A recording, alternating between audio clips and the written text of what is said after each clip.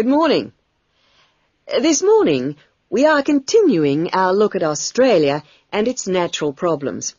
Actually, dryness, or aridity, as it is generally called by geographers, is probably the most challenging of Australia's natural problems. And so it's very important in this course for you to have a good understanding of the subject. For Australia, water is a precious resource, and its wise management is of the greatest importance. As I've said, Australia is a dry continent, second only to Antarctica in its lack of rainfall.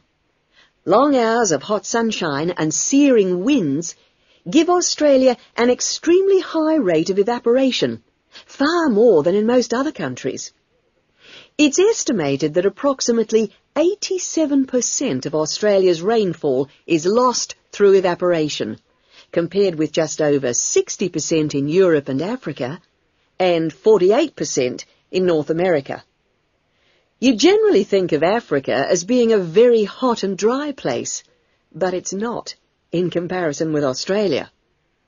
In many parts of Australia, standing water, that is, dams, puddles and so forth, dry up rapidly, and some rainfall barely penetrates the soil.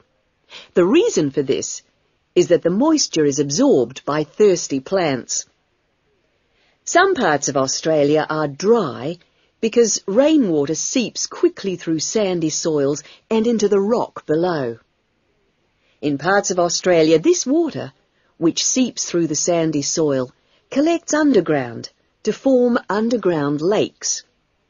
Water from these subterranean lakes can be pumped to the surface and tapped, and so used for various purposes above the ground. In fact, extensive underground water resources are available over more than half of Australia's land area. But most of the water is too salty to be used for human consumption or for the irrigation of crops. However, most inland farmers do rely on this water for watering their animals and, where possible, to a lesser extent, for irrigation. Underground water can flow very large distances and can be kept in underground reservoirs for a very long time. Water from these underground reservoirs bubbles to the surface as springs in some parts of the country, and these rare sources of permanent water were vital to early explorers of inland Australia and to other pioneers last century who used the springs for survival.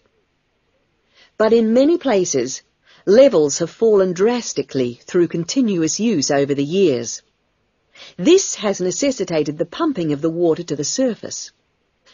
Remarkably, underground water sources in Australia supply about 18% of total water consumption. So you can see it's quite an important source of water in this dry land.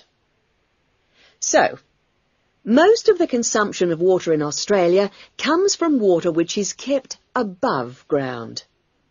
More than 300 dams regulate river flows around the country. The dams store water for a variety of functions. The rural irrigation of crops, without which many productive areas of the country would not be able to be farmed. The regulation of flooding, a serious problem which will be dealt with later in the course. And last but not least, the harnessing of the force of gravity for the generation of electricity. That is all we have time for this morning, but you'll be able to do further study on this important area in the library. I have a handout here with references on the subject, so if you're interested, please come up to the desk and take a copy. Next week's lecture is a case study of an outback farm, and it'll be going into detail about some of the problems we've discussed here.